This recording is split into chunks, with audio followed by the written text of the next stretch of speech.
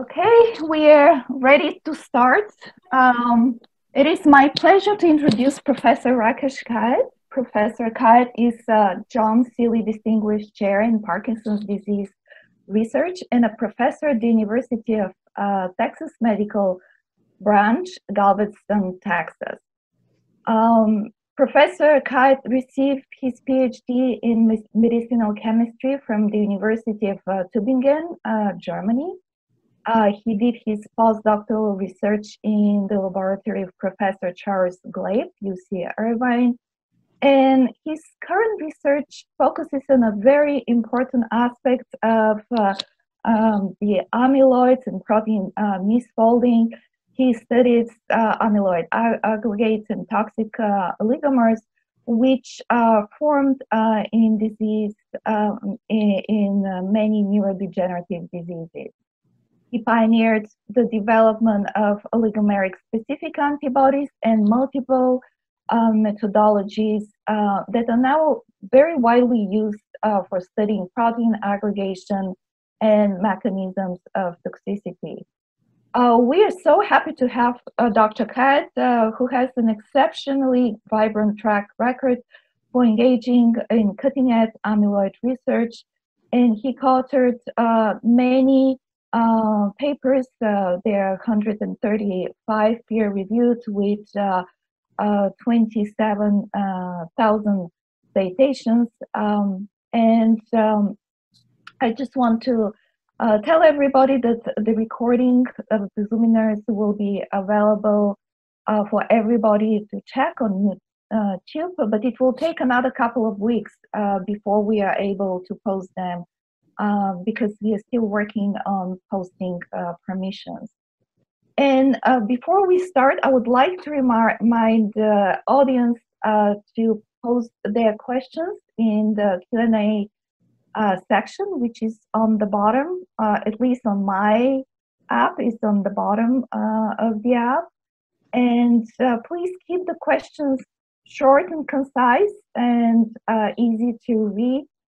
And we also want to ask the audience to suggest names of a research, both from industry or academia, whom you would like to hear from in the area of amyloid field and drug development for the amyloids.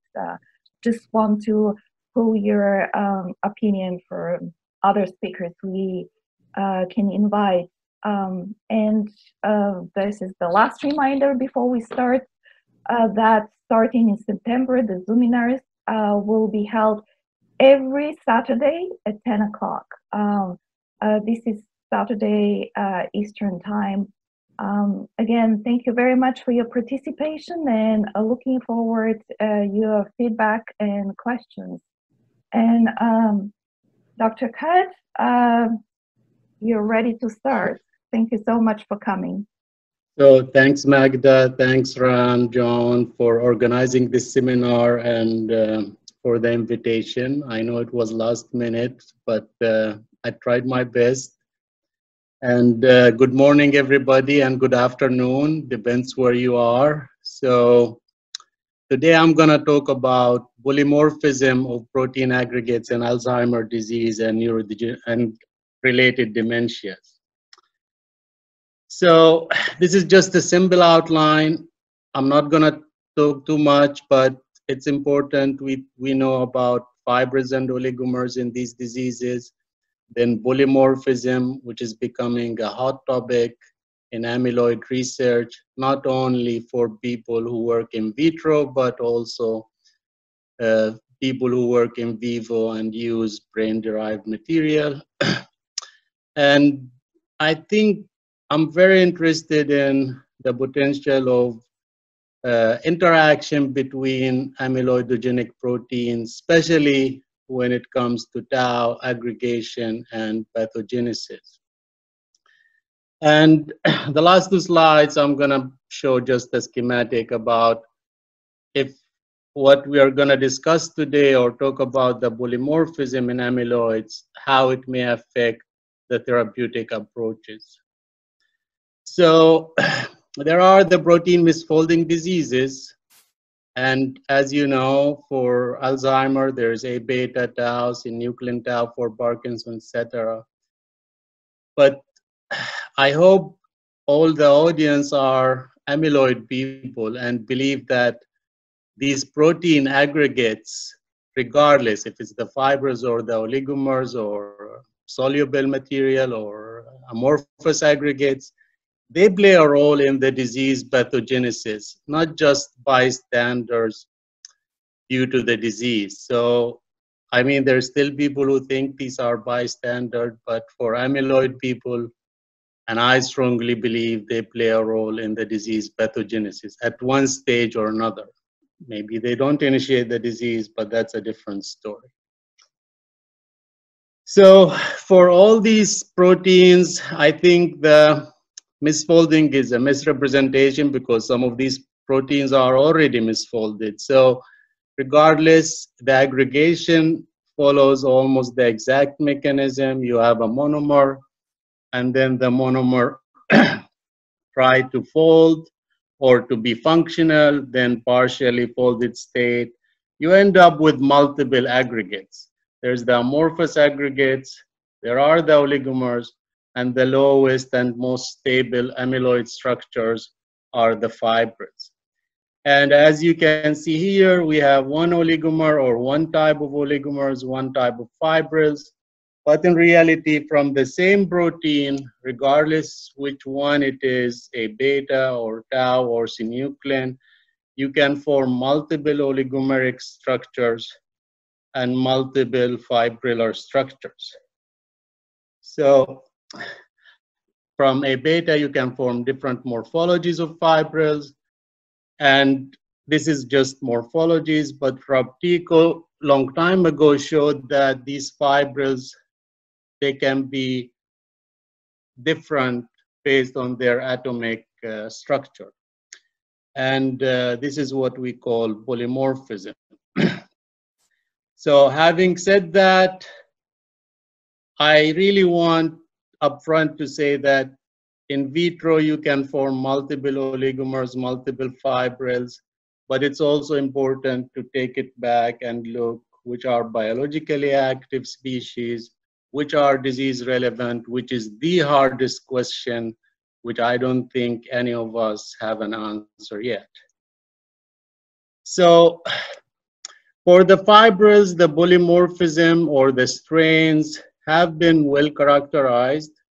And we know from, for example, for A beta, from Rob Tico's work and others, and Stanley Prusner's, you can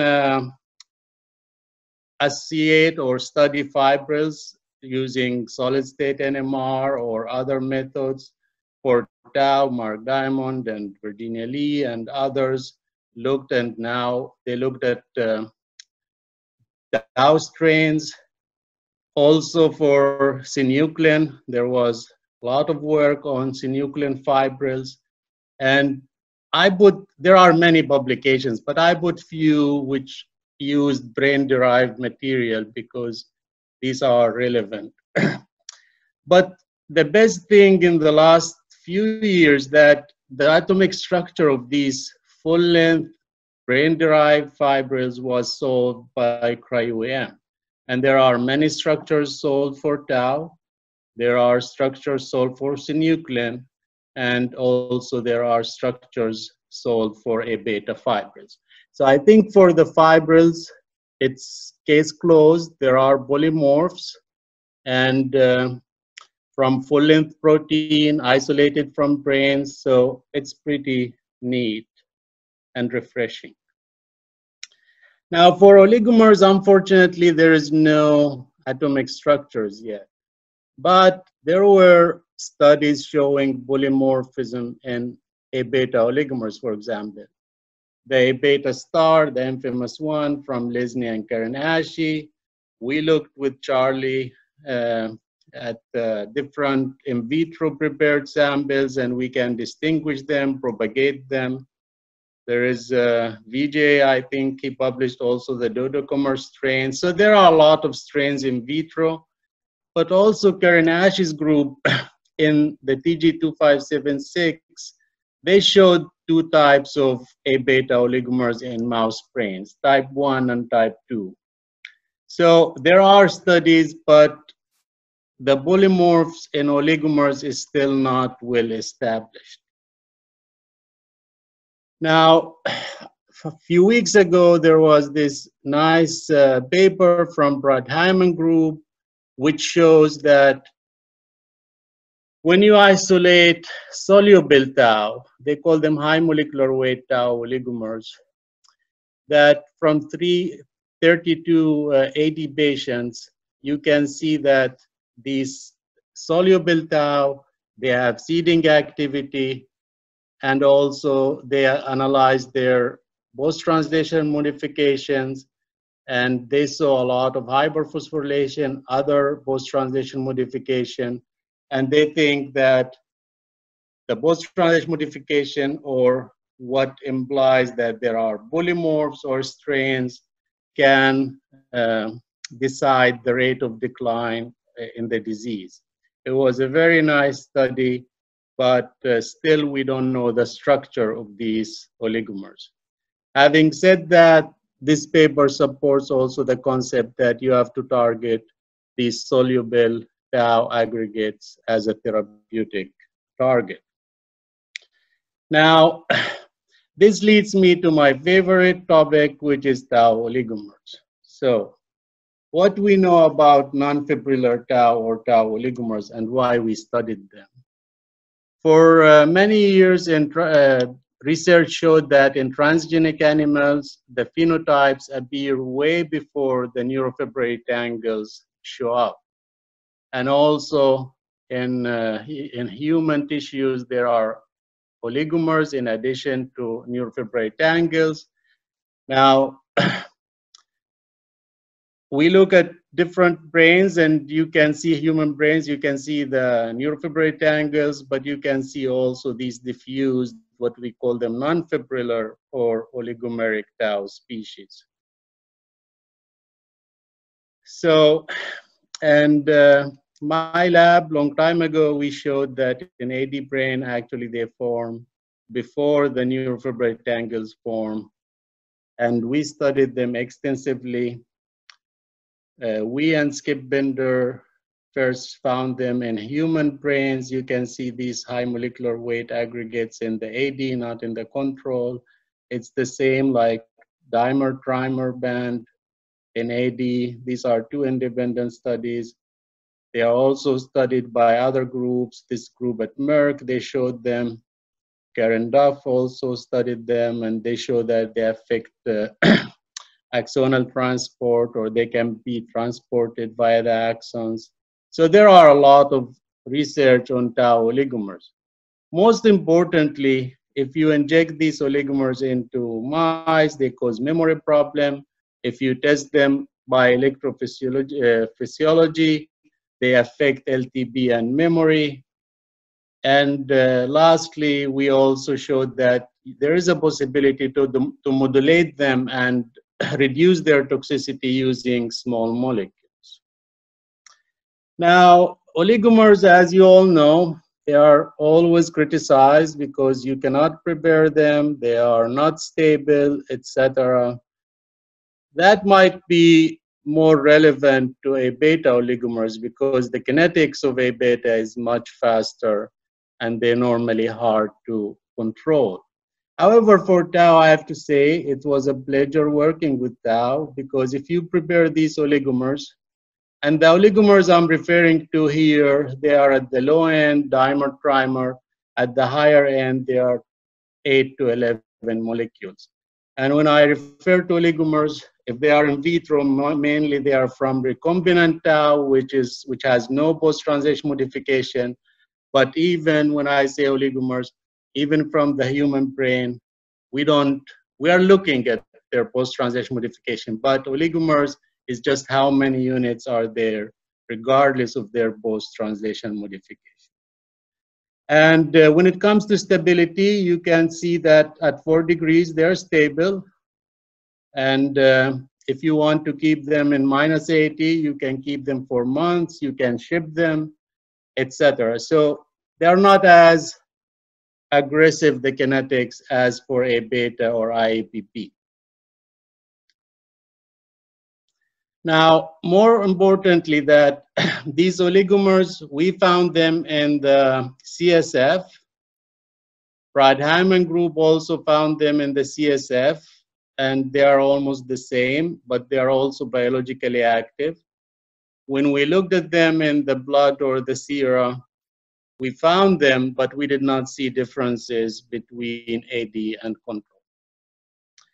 Now, I'm not gonna go into details about these studies, but because they are published. However, we also can target them by immunotherapy. And for this, we developed many tau oligomer antibodies, monoclonal antibodies. You can look at the paper. We immunized the B301L mice at 8 months with single injection, and we can reverse the phenotypes within 2 weeks. And this was a single IV injection. What was exciting about this experiment is that we only reduced the oligomers. We did not remove the neurofibrillary tangles, but also we saw rapid increase in the levels of tau oligomers in the serum. So this suggested that maybe they are cleared by what's called peripheral mechanism.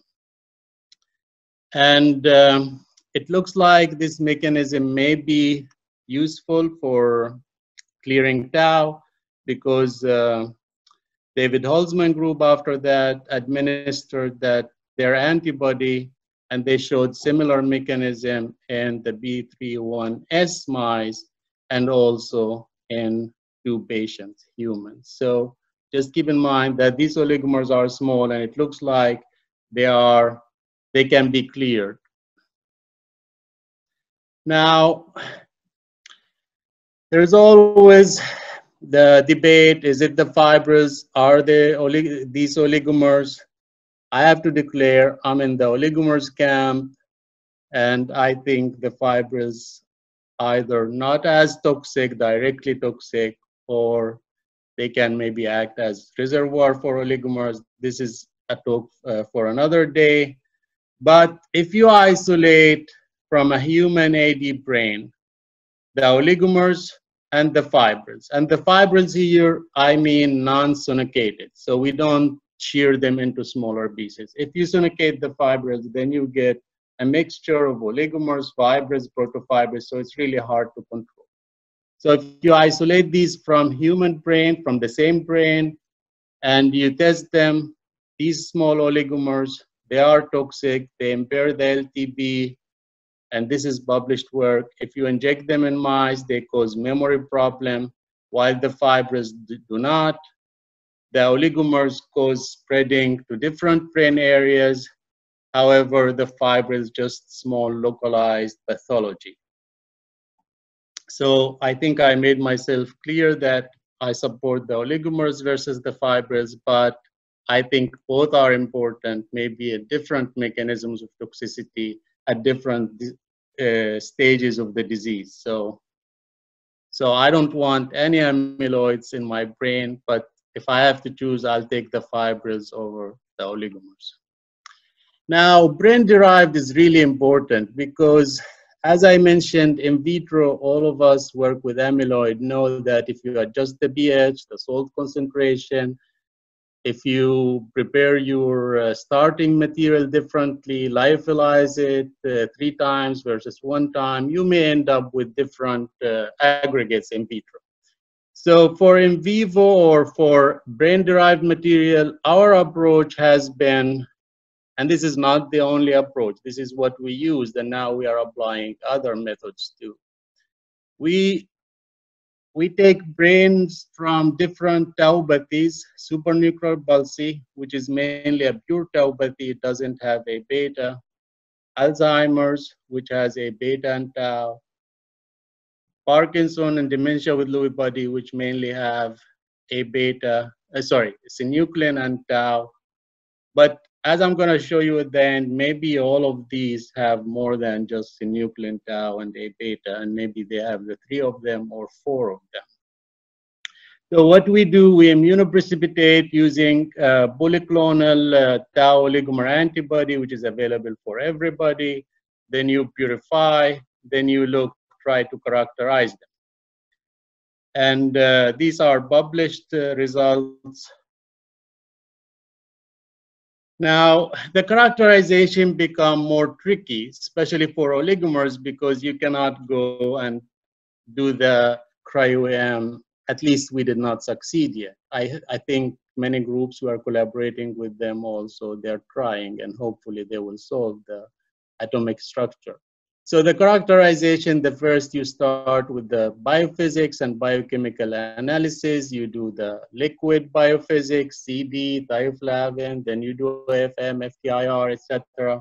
But also for polymorphs or strains, we do, and everybody now I think is applying it, you can do proteinase K or digestion. You can try different enzymes.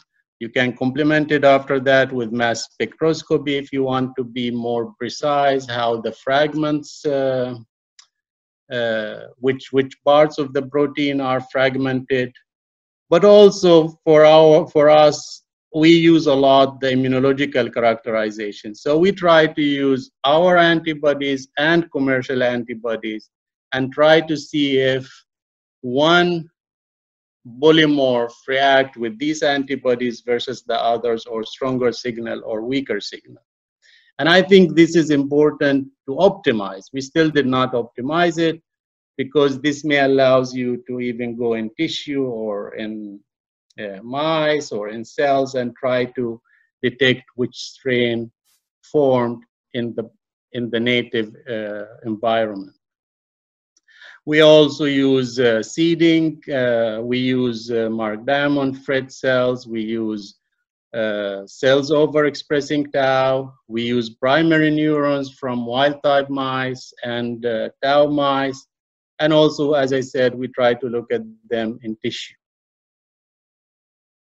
Now, brain-derived, you can isolate them, as I mentioned, by immunoprecipitation. You purify them by FPLC, and they are oligomers, and the molecular weight is here between 250 and 600 on the FPLC. They are pretty pure. You can take them and run them. This is tau5, and subject them to proteinase K digestion. And you can see if you isolate from DLB, AD, PSP, you get different PK digestion profile. Morphology for oligomers, it's hard. You need to do a lot of analysis because most oligomers are just circular and sometimes they are hydrated. So it's really hard to say that they are different, but it's important to look because sometimes you can see that there is differences in the size. You do also toxicity. We like to follow the BCNS because oligomers compared to fibers, they have higher BCNS, reflecting the surface hydrophobicity of these oligomers versus thioflavin T. But all these methods are complementary. It's not one will tell you you have a unique polymorph. You have to do the whole spectra of analysis. We also, as I mentioned, we do immunological characterization. We do it by ELISA dot plot, and recently we published, and it's working well. We do filter trap assay, and you can use, for example, here we used 4 tau oligomer monoclonal antibodies. These were generated against tau oligomers, but they show distinct reactivity to different polymorphs of tau oligomers. So if you use recombinant tau oligomers, they are almost all positive, including tau5, which is the control. If you do PSB derived, you can see there's differential reactivity, AD, there's differential. And as I said, this plus the commercial antibodies, and luckily for tau, we have many antibodies that recognize different regions of the protein. So these could be useful for immunological characterization.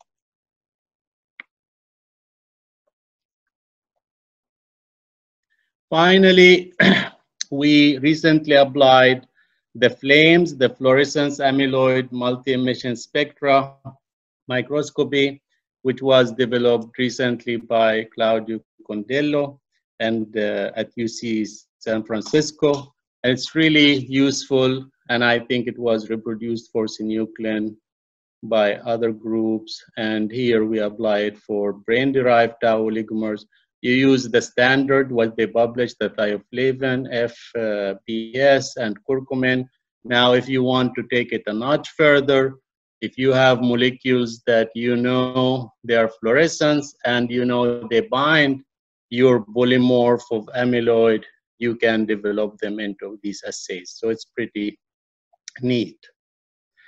Now, moreover, for the brain-derived oligomers, we recently, a few months ago, we published that you can isolate them, as I said, characterize them, and then study them in any system you want. Here, we looked at their seeding in the sensor cells, but also we looked at their internalization and distribution in primary neuronal culture. And this work is published, but they get internalized, maybe differentially, but also they end up in different cellular compartment. And these studies are not about characterizing the polymorphs or the strains. It's more about understanding the biological activity. So as I said, when you talk about a polymorph, you start with the biophysics, biochemistry, the characterized structural, hopefully the characterization. Then you got to move it a step further to look if they are biologically active, and hopefully at the end, everybody, especially the clinicians, and will agree that this strain or this polymorph may be disease relevant. So these are not all figured out yet. We also recently showed that you can take these brain-derived oligomer and screen molecules and see if your molecules can alter the aggregation profile of these oligomers. Here we did curcumin derivatives, and we can see that some of these molecules, small molecules, can make these small polymorphs into larger polymorphs and less toxic. Now, the most important piece of data, we did some experiments by injecting them into HTAU mice, and we can see that they cause different pathologies and different phenotypes.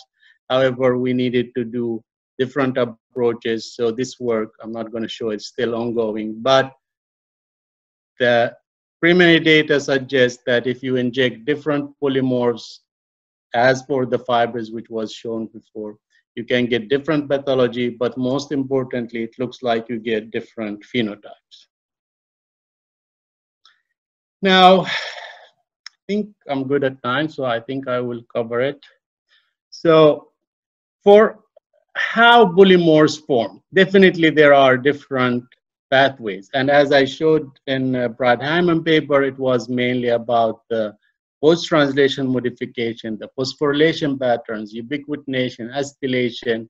There's the alternative splicing. As you know, there's the 3R, 4R, the 6 isoforms. There are the folding process, chaperones, interactors, mutations, which also play a role in what maybe polymorph you form, truncation. But what we are interested in are these. The amyloid-amyloid interaction. So we are interested in, because as I said in Alzheimer, at least the main two are A beta tau, but in reality there's a lot of synuclein, there is TDP43. It has been known for a while, but I think now it's becoming more established that there are these other amyloids in the same disease. So I'm gonna focus on these, like how other amyloids affect tau aggregation, and perhaps it's not final, leading to the formation of distinct tau strains. And this is a very complex cycle. If you have these oligomers, they may get degraded, but also they cause protosomal dysfunction, synaptic dysfunction, etc. Inflammation also, this has been shown to associate with tau oligomers and fibrils. And this is a vicious cycle, it can go back, etc. But I'm going to focus on these, how the other amyloids affect tau aggregation. And as I mentioned, now it's accepted that there are multiple amyloids in the brains, not just A beta and tau synuclein. And this is from the NIH summit in 2019. So if you look at the protein aggregates, there's A beta, tau synuclein, TDP43. I think these are the major ones, but we and others are showing there are other aggregates, other proteins. But let's look at the ones which are at least widely accepted, right? And there is this new review also from Eliezer Maslia at NIH and his colleagues. It was mainly about immunotherapy. I strongly recommend it, but it kind of summarized in a nice way what we know and what we discussed so far, that there is these 4 main amyloid proteins in the disease. And also there is overlap between the different diseases. I think there's overlap. We're not going to discuss it. We're not, at least I'm not a clinician. There's overlaps in the phenotypes, especially when the disease progresses, but also there's overlap in the protein aggregates. And these are the consequences. And we heard last week, nice talk about the immune system, innate immunity. So there's a lot of consequences. But for amyloids, we are focused here on A beta, tau synuclein, TDP43. So it's not one protein, there are multiple proteins in the disease, and they interact. So for Alzheimer's, it's not anymore about blacks and tangles, A beta and tau fibrils.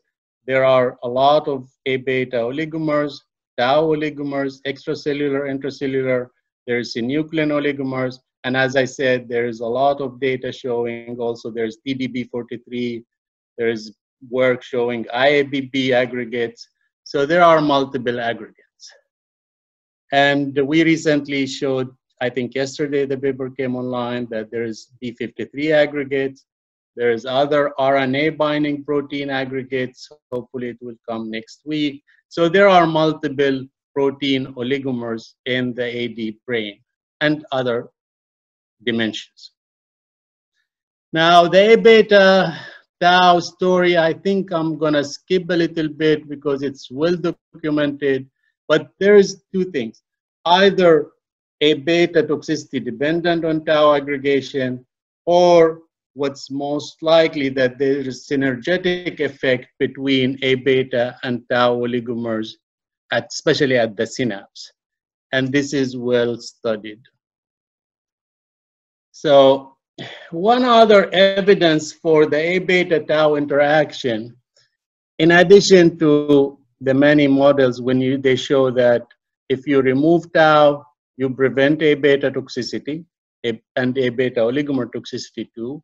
But also if you immunize against tau, it looks like you also affect A beta. So these indirectly suggest there are interaction between A beta, or direct interaction between A beta and tau. And also from even long time ago, that from Salvo-Odo and Frank Laferla, when they immunized, it looks like in the triple transgenic, there is reduction of both A beta and tau oligomers. This is how they recover. So a lot of indirect evidence suggesting that there is interaction between A beta and tau oligomers. We did the same experiment. We immunized against tau oligomers in an amyloid mouse model. And this is the TG2576 mice. They have a lot of oligomers at 6 months. They have blacks and full-blown pathology at 14. So if you target tau oligomers, then this is what happened. You can see that in these animals, they recovered, at least the phenotypes recovered by two methods. Now, we did not see reduction in A beta blacks. Actually, we saw an increase in A beta black. We saw reduction in the levels of both A beta and tau oligomers. And as I said, the paper is published, so you can look it up if you want. But the simple explanation is that A beta and tau are interacting. You move these tau oligomers, then the A beta oligomers either get degraded, or because this mouse model has so many blacks which can recruit these oligomers, you start to see more blacks, but the behavior and the phenotypes improve. And this is indirect evidence. Synuclein and tau, I think the interaction is also well studied.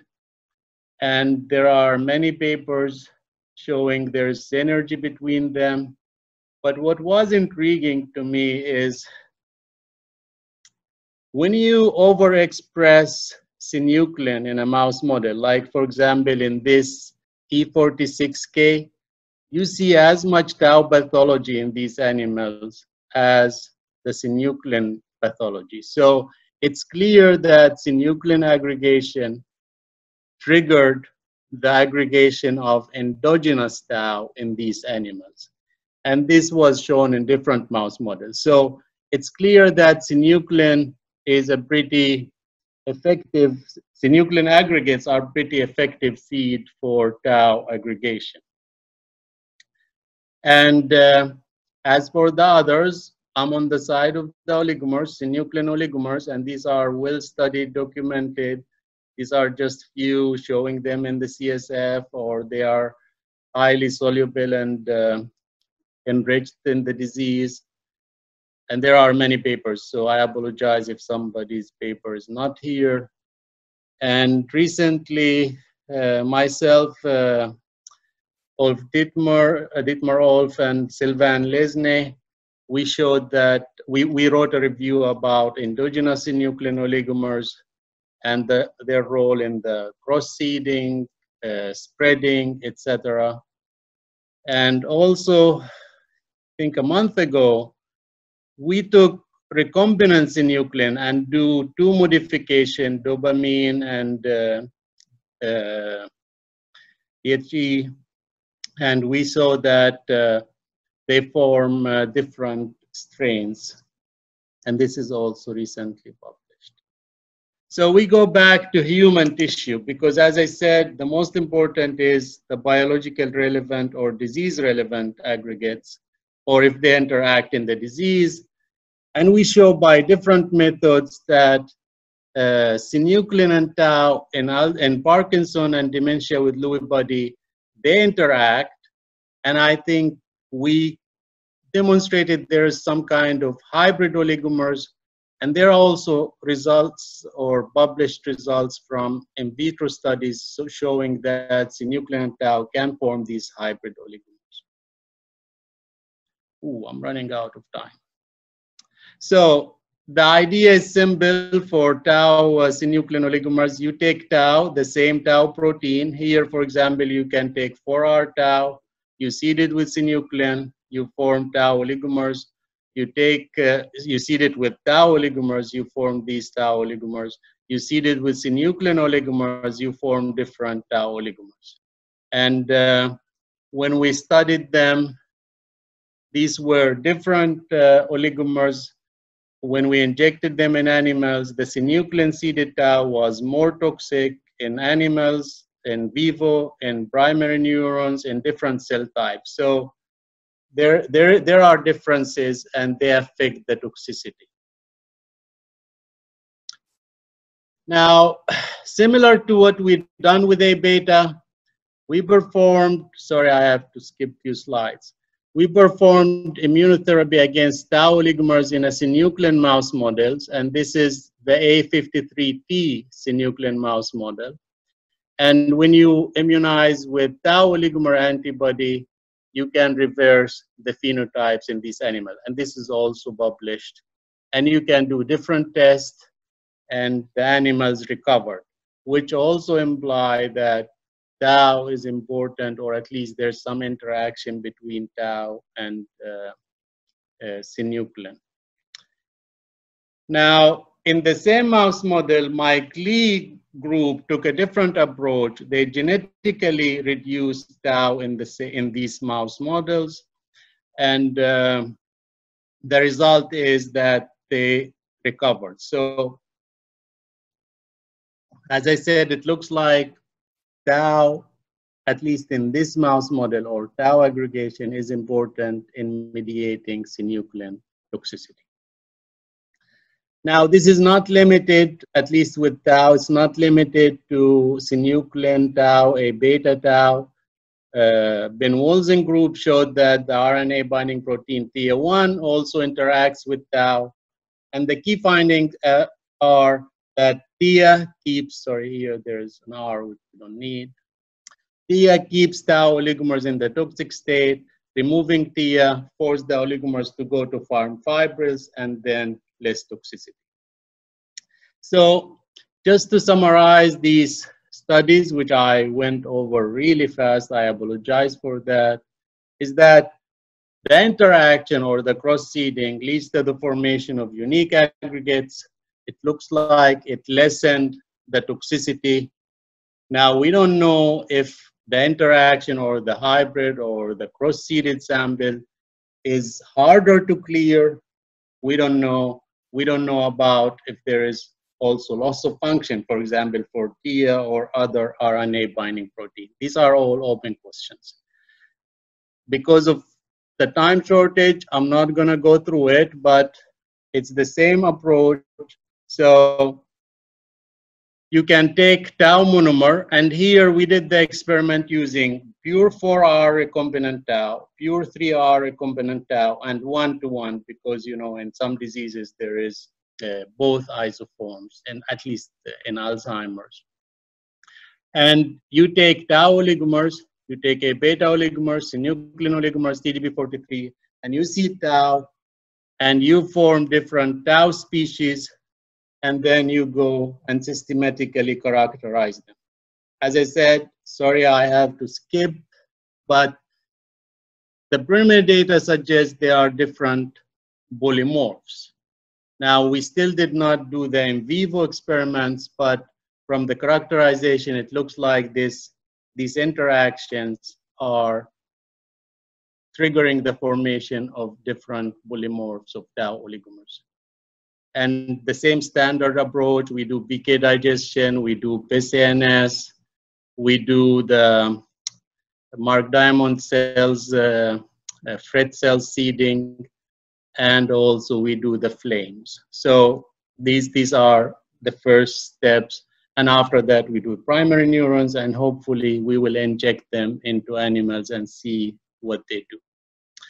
We also look at their biological activity by electrophysiology. Don't ask me about this. I have a talented postdoc who does all these experiments.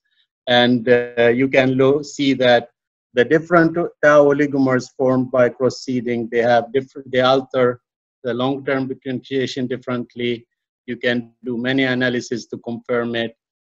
And so we know these oligomers which formed by cross-seeding are biologically active, at least in vitro. This is here in slices.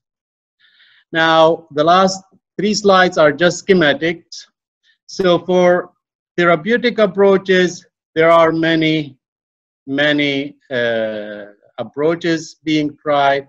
I like the proteasome or mitochondria enhancer. I like autophagy enhancer. And why? Because I think these can take rid of different polymorphs of aggregates. Now, still the focus in industry and many labs is about immunotherapy. And if you look at the recent review by Eliezer Maslia and colleagues, you can see these are the 4 proteins, and there are the oligomers, the toxicity and spreading, inflammation, etc. And then what they propose is that instead of targeting one protein, maybe we have to go for combination therapy, and we have to target I'm interested in this part because I'm working on anti-amyloid antibodies. But also you can boost the immune system or do other approaches which can maybe take care of multiple aggregates.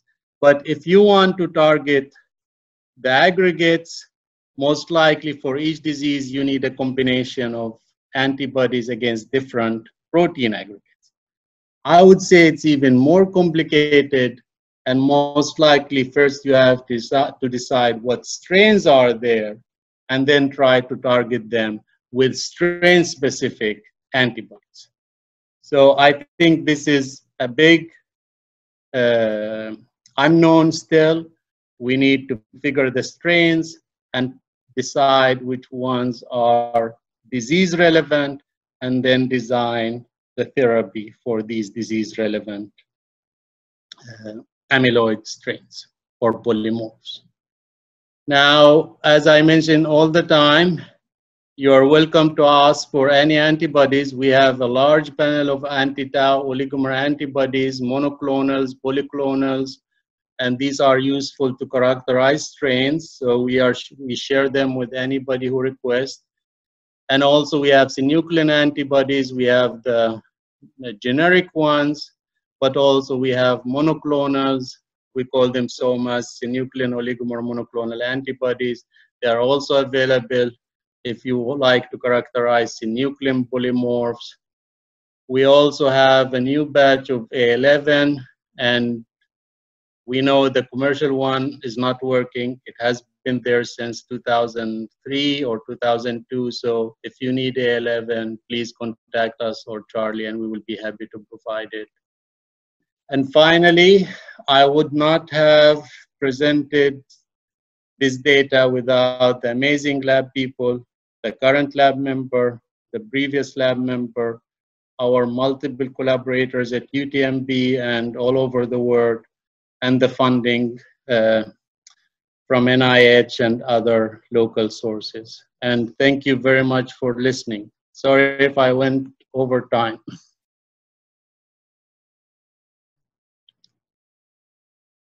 Thank you so much. It was such a great and exciting talk. I really enjoyed it. Well, I'm going to start with the questions, just which they have been just posted. There are a few from Anirban, and I'll just going to go through all of them first. So the first question is, how do you control for the formation of oligomers, which are 8 to 12 monomers? And there is a comment that oligomer to fibro formation is usually very fast. I guess that meant just for very, very tiny oligomers.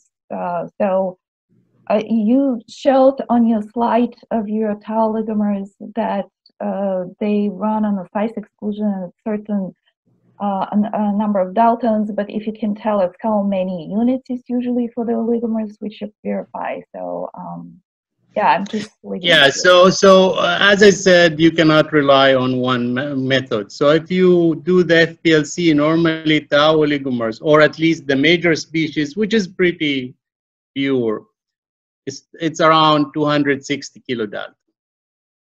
So you divide it by 50, you end up with 5 to 6.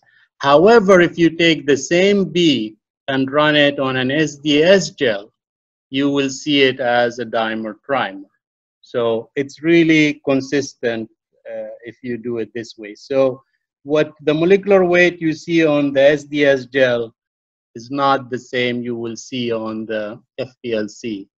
And this is what we see, and this is how it's reported. And now you go to how you control. I mean, there's a range. The only thing I want to say is that oligomers normally, they don't go from 2 to 3 to 4 to 5, at least the pure oligomers. If you have 3, then they go to 6, then they go to 9 or 12. So they kind of fuse together rather than add monomer to the oligomers. So at least this is what we observe. It's unlike the fibrillar oligomers where you can have the templating and you can add unit by unit. So just keep this in mind. Most of the time, if you do size exclusion, you will go from 3 to 6 to 12, not 3 to 4 to 5. Thank you. So just before I move to the next question, do you think these are off pathway or on pathway, these oligomers? Yeah, so that's a great question. So pure oligomers, you can manipulate them. They can be on pathway or off pathway. So recombinant tau oligomers, normally after a while, you can start to see protofibrils, you can see fibrils forming. So yeah, they're on pathway. However, cross-seeded, or at least when there is seeds of other proteins, normally they don't go to fibrils.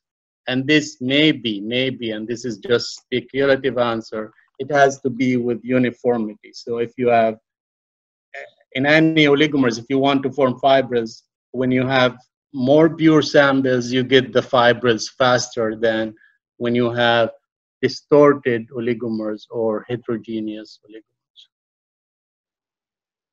Great, thank you so much. So I'm going to the next question from Anya Brown. Does tau aggregation have any effect on A-beta aggregation and Alzheimer's disease? I think you clarified in your talk. If you can summarize it with a sentence, maybe. Yeah, I think that's a great question. We are always asked about it.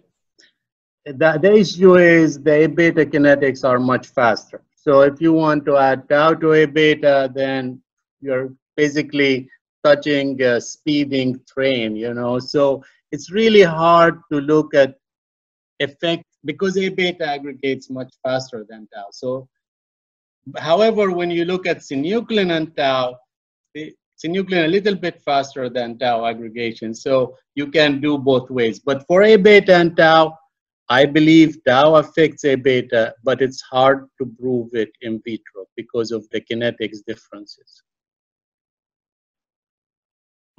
Thank you so much. Another question from Anirban: can same proteins at two different pHs form different types of fibrils? I guess it's just what are your thoughts about that? Do you think, just to translate it more to physiological conditions, what do you think may be triggering the polymorphism which you've been noticing, which you've been seeing in tau oligomers and all synuclein and the other systems?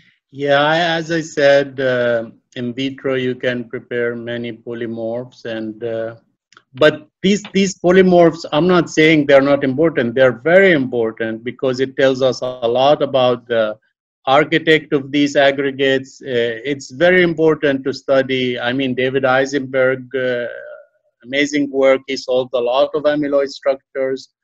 And for in vivo, as I said, Brad Hammond's paper indicated that the post-translation modification for tau is a driver for the strain and eventually disease progression. So that's one thing. I think, as I said, I am a strong believer that the coexistence of different amyloid aggregates affect the polymorphs and affect the mechanisms of toxicity. We have a paper should be coming out showing that an RNA binding protein Musashi interacts with tau, and when they interact with tau, they affect the nuclear bore. So this is a mechanism of toxicity. So we have to be, I have to be careful by saying this one or the other. I think they are all important, but I want to focus on the interaction between different amyloids because I think phosphorylation and hyperphosphorylation have been studied for a long time, and we still have groups as recent as a month ago showing that phosphorylation actually prevent aggregation. So I'm staying out of the phosphorylation thing. Having said that, when we isolate the oligomers, we do proteomics. We see some ubiquitination, some phosphorylation, but this is still not decided which side triggers polymorphs formation, which one is not. And I think Brad Hammond's paper is the start of this. Thank you. Um, Another question which is coming from Ehud Gazit. He asked, was there any metabolomics analysis for brain-derived deposits of different morphologies? Kind of following to a little bit touching base on your answer. There might be co-aggregating metabolites. And do you think that there are any other metabolites outside of PTMs which you would think affect the aggregation? Yeah, I think we did not look at metabolite, but I strongly believe, yeah, there are metabolites that may coaggregate with them, but I really don't know the methods to analyze them or to look for them. I know we worked a little bit with these sugar derivatives, etc., and they can form amyloid, but we did not cross-seeded them. I mean, this is a big undertaking to take 4 or 5 and cross-seed them with 3 different tau isoforms. But I'll be happy to send you brain-derived material if you have the means to look at the metabolite. Thank you. The next question is coming from VJ. I'm just kind of shortcutting it. The question is about possible mechanisms of cross-seeding. Are there any monomer to monomer interactions, monomer oligomer, oligomer to oligomers, or at the protofibril level? And the reason he asked, the question is that because based on the stoichiometry, each of these have a profound effect on the spatiotemporal evolution of hybrid aggregates. So I just asked, do you think they're transient or they incorporate with one another? Yeah, I think the incorporation, okay, so there are 2 different stages. I think there are studies showing, I think for IABPA beta, Cabornioto and others show that they interact at specific sequences. For tau and synuclein, we know it's the C-terminal of alpha-synuclein which is involved in the interaction. So there are specific interaction at the monomeric level which leads to coaggregation. But what I presented is after these oligomers form, I think the interaction is much less specific. It's more about, at least in vivo, do they end up both in the late endosome, they interact, then they form more toxic species, they are released, or they are both released in the extracellular space, or they are both packaged in the exosome. So I think, so I want to say, and I moved my slides, that there are specific interaction which may initiate the process, but once you have oligomers formed, I think it becomes less specific.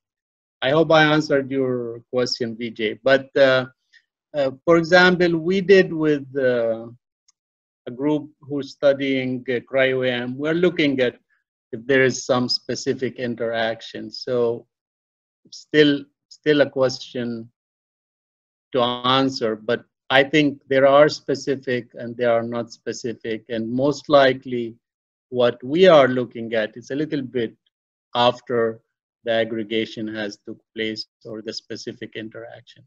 And remember also, if you form one amyloid which impair the protosome, impair the autophagy, then you have the other aggregates forming. So you have more oligomers or more amyloids forming, and this increases the chances of these interactions. So that's a good point, but I think both specific and non-specific.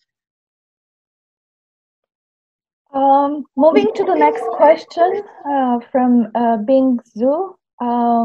The first question is, do you think oligomer tau species prepared from recombinant tau are good models for oligomer tau isolated from tauopathy brains in terms of their neurotoxicity and mechanisms of toxicity? You touched base a little bit on that, but it may be nice. It's kind of related to the second question, which is there a good cell viability assay, such MTT, to test tau oligomers. It appears tau oligomers are not as toxic as A beta oligomer. So if you can you briefly touch in your talk about the systems we use for that, but it will be kind of nice initial start. And as I said, we are amyloid people, so any amyloid species, if you can produce it pure and look at it, is really informative. So recombinant tau oligomers are useful to look at toxicity mechanism of potential mechanism of toxicity. They are very useful to look at structural or characterization. So, and after that, you start to look at the brain derived. So I think they are complementary to each other. It's just when you work with one species or another, you have to be open-minded about the shortcoming of this species. So if we work with the recombinant, as I said, there are no post-translation modification. This may affect, this may not tell you exactly what forms in the brain. Having said that, I believe you just need to work with a species you can reproduce regardless what it is. I prefer full-length tau or full-length proteins rather than truncated proteins. That's the only thing I advise my people in the lab not to use. But any system is a good system. And about the second question, the MTT good toxicity assay, which can be used, which is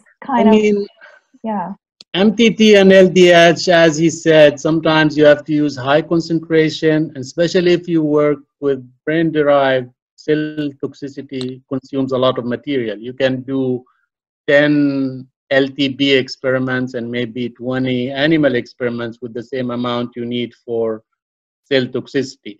So we use also an XM5, we use Alamar Blue. So, and also this experience is important here. You have to do, when you want to compare two polymorphs, the only condition is they must be done at the same time under the same condition. You cannot do a toxicity of AD brain derived today and then tomorrow you do the PLB brain derived, because your cells may be less or more confluent and then affect the percentage of toxicity.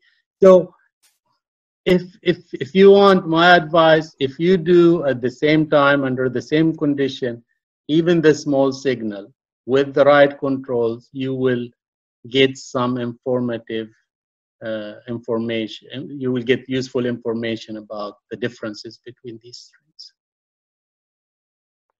Okay, so I'm moving to the next question from Simon Atanasio. The question is about what do you think about PRP fibrils and their role on triggering tau aggregation? And the second question is related, why didn't you test PRP or the prion protein with tau?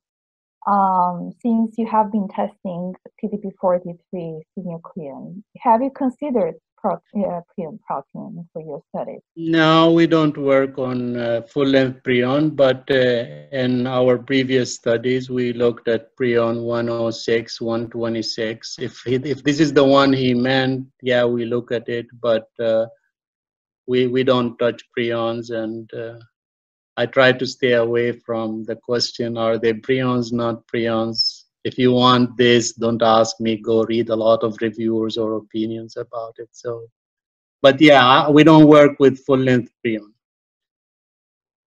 Okay, thank you. So the next question is from John Stroud. In the earlier slides, you had amyloid beta and alpha synuclein oligomers triggering tau aggregation through signaling. What are your thoughts on the signaling pathway for amyloid beta, and might it involve the amyloid beta oligomer binding to the cellular prion protein, kind of the team with the prions? Yes. Hey, John, that's a great question. Yeah, I tried to look at the non-specific, but you are right. I think a beta oligomers may trigger tau polymorph aggregation and polymorphs formation through signaling. And I think it depends on which A beta oligomer you use. Sometimes they go through FIN pathway. Other times they bind to cellular PRP, and then you get A beta. You get tau aggregation mediated by A beta oligomers. So, and I think this also may apply to synuclein tau, but that is great question, and I think this could be the early steps at the early stages of the disease that these things happen. They lead to the formation of tau polymorphs or tau aggregates, and then after that you get seeding and aggregation of tau further. So, but yeah, that I strongly think it's an perhaps upstream or early event? But that's a great question. I tried to skip the mechanistic link because, as I said, it's just well known and still more to be done. But yeah, BRB and FIN definitely play a role in A beta tau mediated toxicity. Yeah, thank you. So moving to the next question, it's from Astrid, and she asks, how do you define a protofibril of amyloid better? How you define each of the many species we see, I'm guessing. Yeah, I think it's complex enough, Astrid. How are you? It's complex enough with fibrils and oligomers. Protofibrils, it depends. So at least when we look at protofibrils from oligomers, they are normally 2 to 6 oligomeric units. And most importantly, when it's a protofibrils, you must see the oligomeric spherical units there. Once they anneal, I don't call them protofibrils, I call them fibrils. So if you have even small annealed, which I mean smooth in the outside, you don't see oligomeric units, I call them short fibrils, not protofibrils.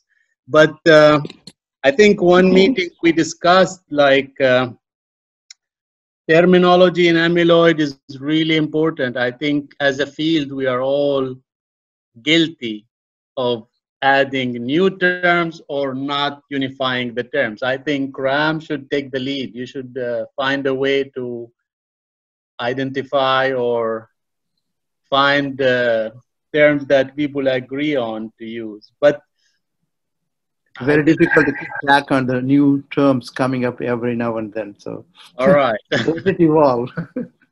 But yeah, I think for me, a protofibril, you still have to see the spherical unit. It's not annealed, it's not smooth. And there's nice work from Jeff Court and others showing it for tau. So I will leave it there. Yes, thank you so much. I'm moving to the next question from...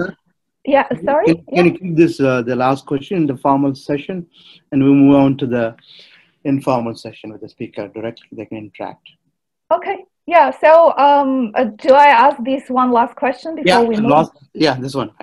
Yeah. So it's from Anoop Philip. What do you think of the relevance of small molecules in treatment Alzheimer's disease? If they are considered good candidates, with a metal-based molecule is a good option. And before I pass it to you, Rams, there are only 3 more questions remaining. So we can move up to the smaller session, or we can finish with them. I see there are 10 more questions. No, 3 more. I see below Anu, there are 10 more questions. Okay. Yeah, I just need to. So, okay. Yeah. Okay. So we will discuss them once we close with that. Yeah. So this is a great question about small molecules. I think, yeah, small molecules or anti-amyloid small molecules might work, The reason I said it's a great question because before we always, all of us try to look at molecules that break the amyloid into smaller pieces. I think many molecules might have been missed because the molecules that cause further aggregation or transition from toxic to non-toxic. I don't care if it's fibrous, protofibrous, oligomers. Just so when you look at you screen your small molecules, don't just look at if they break the aggregates. And these small molecules could be simple and could be even metal-based complex molecules. As long as they are not toxic, they cross the blood-brain barrier. So I think a lot of us looked at only molecules that break the aggregates, not the ones which just convert non-toxic to toxic to non-toxic. I think, yeah, I think there should be, and especially if this polymorphism theory or holds up, which it will, most likely we cannot screen. I mean, we have 4 antibodies. I think if there are strains based on the papers there are, each individual have different strain, then we may need millions of antibodies. And I think small molecules could help, aptamers could help. So it's not just antibodies. I strongly believe you can use them. Thank you. Yeah, thank you very much. So I guess that was the last question, and we will be just moving to a discussion. Whoever wants to hang out, we can just discuss the remaining questions. So Bikash, can you allow people to join to talk to the speaker directly? Are you there, Bikash? Yeah, I'll do that. Yeah, Wang, Ravi. I think Professor Wang has already been left. Really? Yeah, he put a... Okay, Yang, all of you can join us. Yeah, like those who wants to join, can you please raise your hand so that I can mark it here? Ravi raised his hand. Yeah.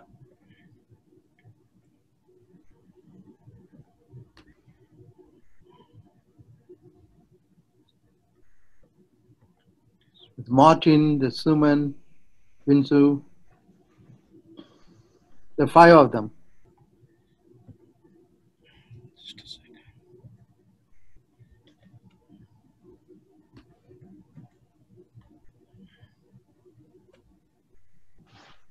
Magda, you couldn't ask Wang's question. Oh yeah, Wang's question. I really want to hear the answer for the Wang's question. Read it out. Yeah, he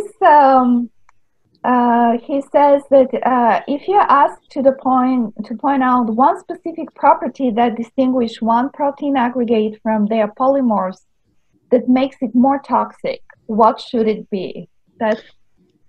I really like that question. Surface hydrophobicity. Rams, can you just give me the co-host? I think you removed. You mean that it has to be more exposed hydrophobic surface? I don't know if it's more, maybe the distribution of the hydrophobicity on the surface. I think this is where I think the modeling could be very useful if people can perform modeling and see how you can expose more or less and then look at it. So, but I think surface hydrophobicity is a key for the toxicity if you want toxicity.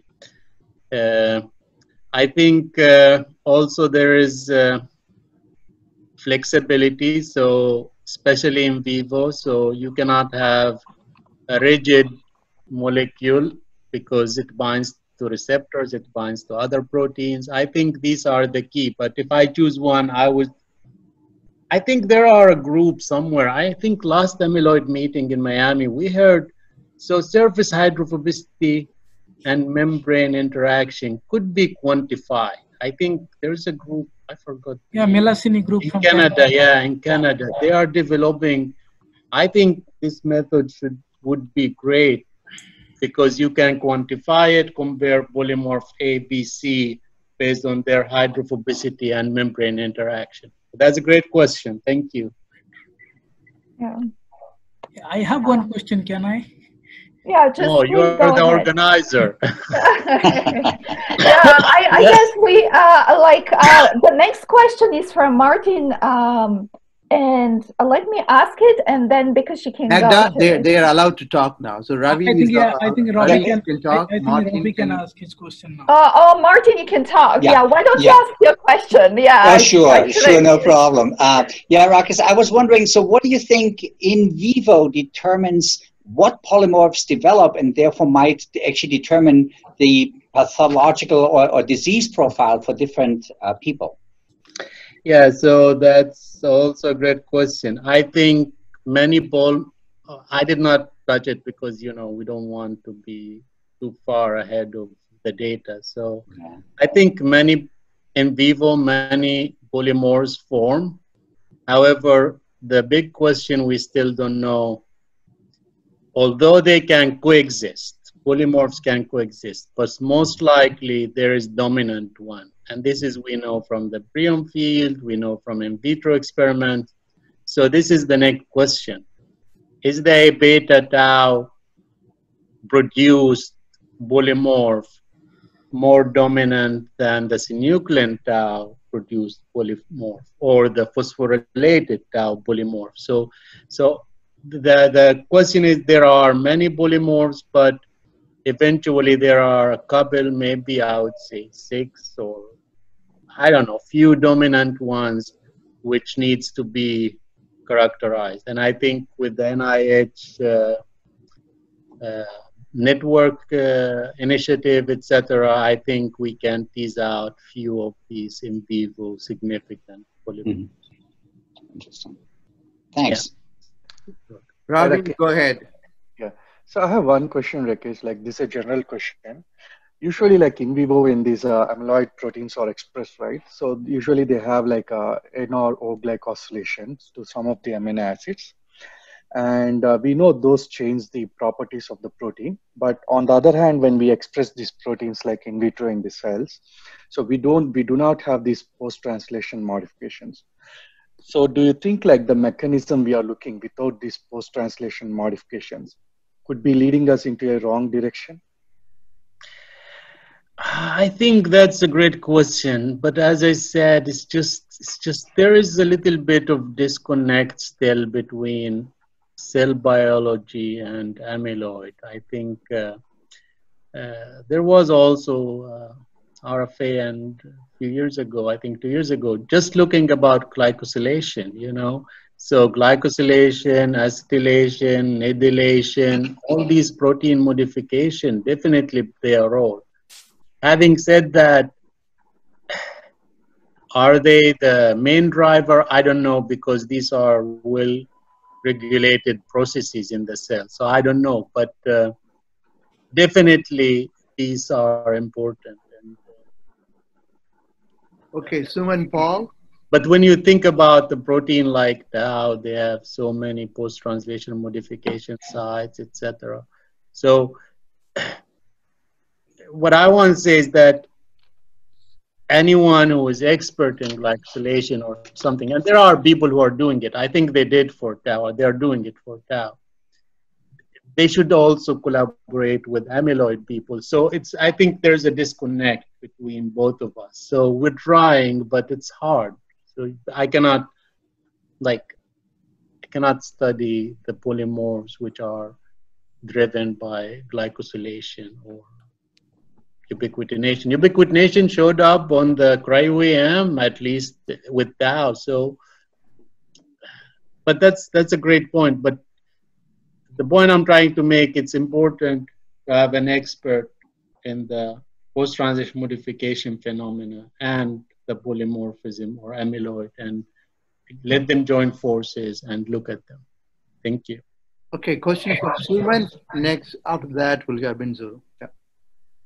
Hi, I have a question regarding strains or polymorphism of various amyloid. So you have a collection of antibody, including like 22 or T5. Yeah. So is there any dominant like a strain which is most toxic, for example, in the tau oligomers, which you can identify using your panel of antibodies? Yes, I think this is where we made good progress. So not a single antibody. So let me just make it clear, not a single antibody, but combinations, yes. So hopefully these panels will be confirmed by another lab, and then it will be available for everybody. So our idea of developing these combinations, and I think other labs are doing the same. So you say polymorphism A should be positive for antibody 1, 2, 3, or 4. And after that, I think with the flames, I think it could be also giving you another layer of identification. So yes, we have some data, but as I said,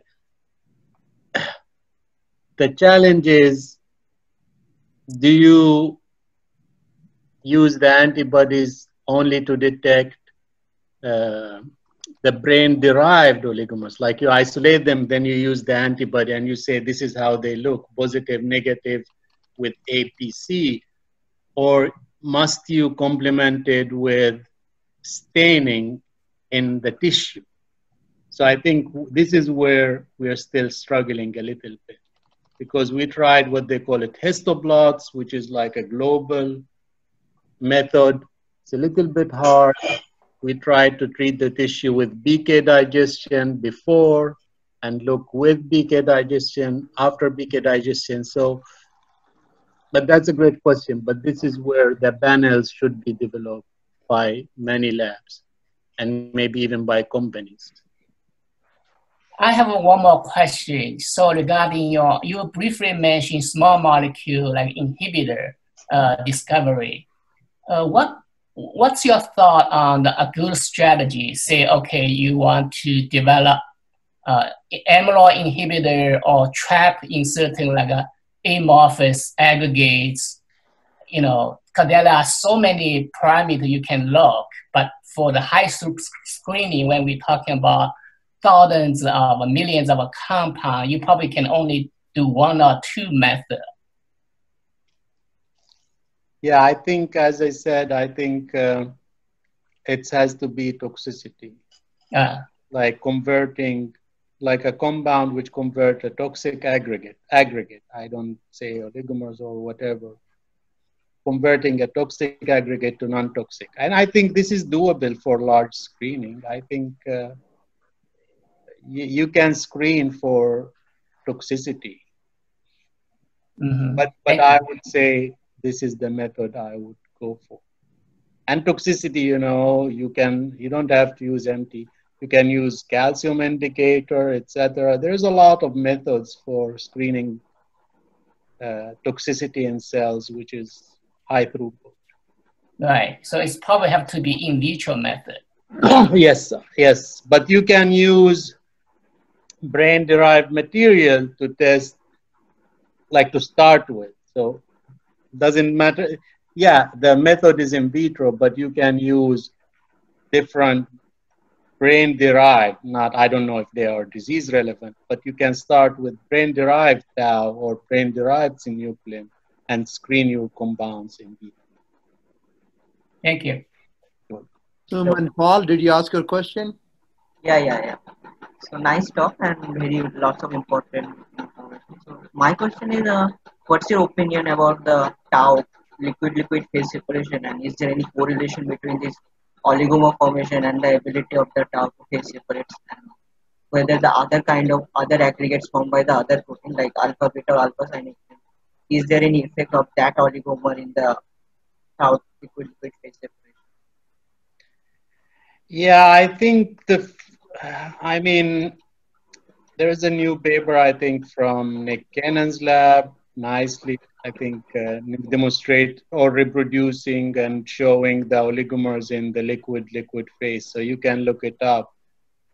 I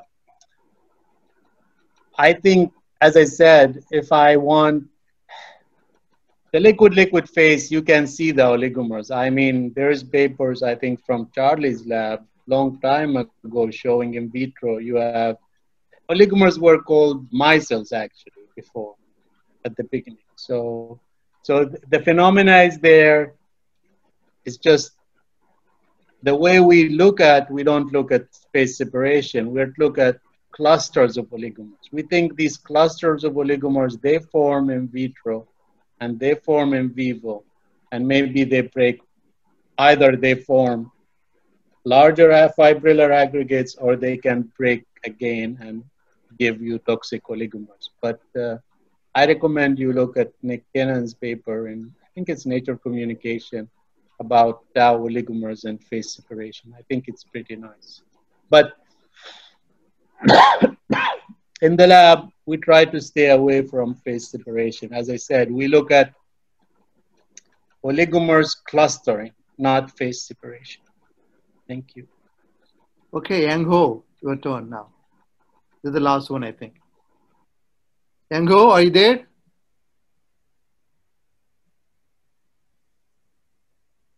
Okay, I will ask Yang Ho's question. Yang Ho is from Korea. He's asking about the procedure that you use to derive oligomers from brain. Do they change structures or physical chemical properties? Could you comment on that? Yes, as I think, as you know, immunoprecipitation, you have to elute, etc. Definitely they change some property. And this is why now with the new proposals, we are, I mean, you got to try your best. I think, yeah, they change property, but I think this could happen even for in vitro samples. So the other guard we have to have is to do another methods, and now we are applying the sucrose fractionation. But then you say, okay, amyloids and high sucrose, they are also, we're trying also to use the old methods of water soluble material. So we try as mild conditions as possible. Having said that, if it's a strain and it's a real strain, the core must dominate. So you're talking about stuff which you need 2 microgram per microliter of BK digestion. So there is a core keeping the strains together. So for example, and one thing you have to do is that you isolate the sample, you put it in ice, in a fume hood on ice to keep it for 20, 30 minutes. These oligomers rearrange their conformation. So the same happens when you do sonication, for example. If you take fibrils and you sonicate them, or 30 seconds, 30 seconds, 30 seconds, if you take them immediately and try to do toxicity, they're not toxic. But if you leave them for 20, 30 minutes to rearrange and settle down, then you get your toxicity. So I think the protocol affects the conformation and it must be controlled by other methods, but I don't think that you distort the strain. So upon sonication, okay, sir, go ahead. Yango, are you there? Okay, upon sonication, your fibers are becoming toxic. Is it because your bound oligomers are coming out, or monomers are nucleating from fresh oligomers, or both ways? Fibers once you sonicate, you get more monomer and smaller oligomers, and the monomer at that temperature, because sonication release heats, you form new oligomers. So you get a mixture, but even at high concentration, if you take it immediately, once you finish sonication, you add it to the cells within 3 minutes, 4 minutes, they are not toxic. After a while, they start to show toxicity. So as I said, we must control by other methods, because definitely you're isolating, you're adjusting pH, you're changing a lot of things. But the last step we do normally, you dialyze it against PPS, you put it in PPS, and I think if you follow the same protocol when you isolate from different strains, you should be able to identify strains. But consistency and following the same protocol is the key. Okay, so I think, Magda, we come to an end. Thank you very much, Rakez. Outstanding presentation and discussion. Very, very fruitful. Enjoyed it very much. Thank you very much, guys. And we'll So- be attending the other seminars, and I'm pretty sure this series is a big hit. Thank you. So, Rakez, do you have any name